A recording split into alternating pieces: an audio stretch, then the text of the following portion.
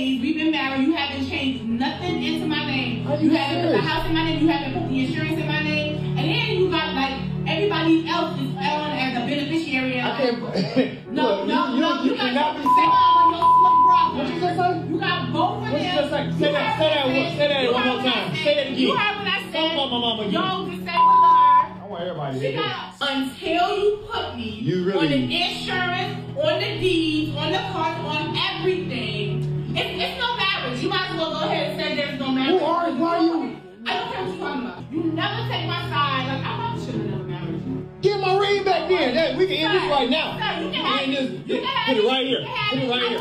Thank you. Yo, never again. I promise you never again. That right there? Oh no. Hello. Single life. Let me give my assessment about this. First of all, let's start with the fact, because I know what a lot of you fellas are going to say, like, oh my God, she is a problem. And you're right. You're 100% right. She is a problem. She's bugging out. She's wilding out. All of that goofy stuff. She's upset because they've been married for 30 days. He hasn't put her on the insurance. He hasn't put her on the deeds to whatever he owns. He hasn't put her as a beneficiary. All of those different things. Now, I'm going to keep it all the way funky. Because she's his wife, I can understand why she's concerned. But she's going about it the wrong way. Because you can't make a man do anything.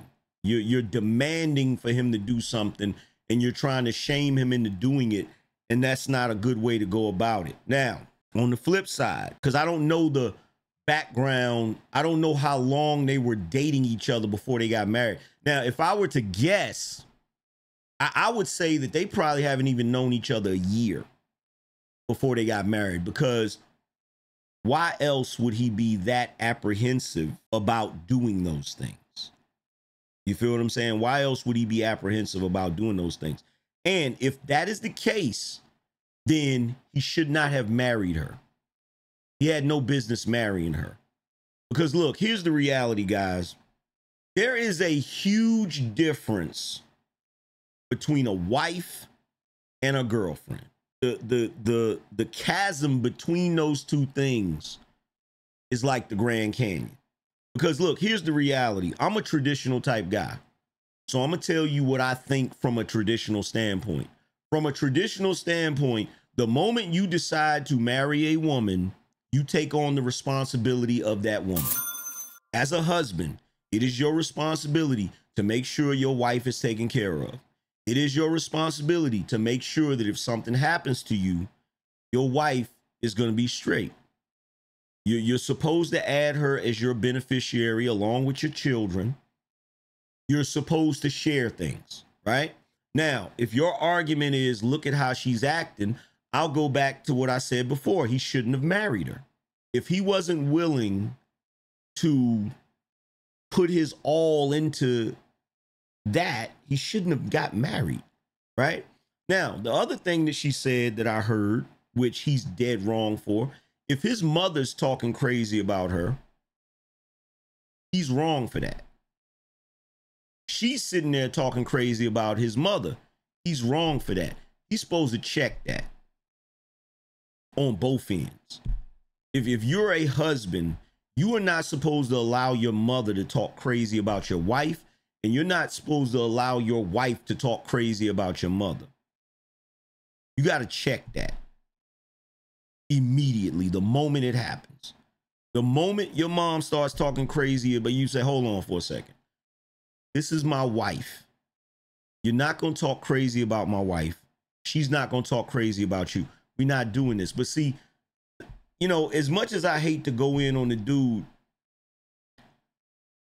he's lacking in his masculinity. And the reason why he's lacking is because you knew this chick was like this before you married her.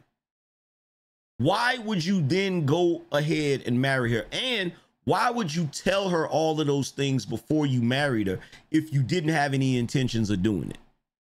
If they've only been married for 30 days, if I was him, I would try, depending on what jurisdiction they're in, because, you know, different states have different laws, I would try to get an annulment or just go ahead and get a divorce, because they've only been together for 30 days. I don't think she has any claim on anything of his if they've only been married for 30 days, right? Men, black men in general, you got to do better. You got to do better. There's too many of you dudes running around here with an engagement ring in your back pocket, just ready to hand it to the first woman that shows you some attention. Because you cannot build a marriage just off of, oh, well, I like the way her butt cheeks clap, or I like the fact that she got, you know, big breasts. Like you can't base it. And look, she's not, you know, in my opinion, I don't know what he finds attractive. I don't really find her attractive. But, you know, there's something about her that made him want to marry her. Who knows? I don't know what they're like when they're getting along with each other. Who knows? But I'm going to tell you the truth. As ratchet as she's acting, as goofy as she's acting, she has a point. She has a point. He married her.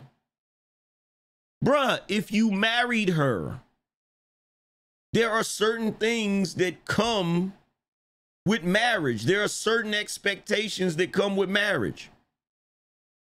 And this is why I keep telling you guys over and over again, you got to be careful who you get into a relationship with. You got to be careful who you date. But you most certainly have to be careful about who you decide to marry. You got to be careful about who you decide to marry. Because that's not like, I don't know why people treat marriage like it's just boyfriend and girlfriend. It's not. The moment you marry somebody, especially if you do it, especially if it's a state-sanctioned marriage, right? If it's a state-sanctioned marriage, then you are tied to that person legally. And the thing about a marriage is easy to get into. Marriage is like trouble.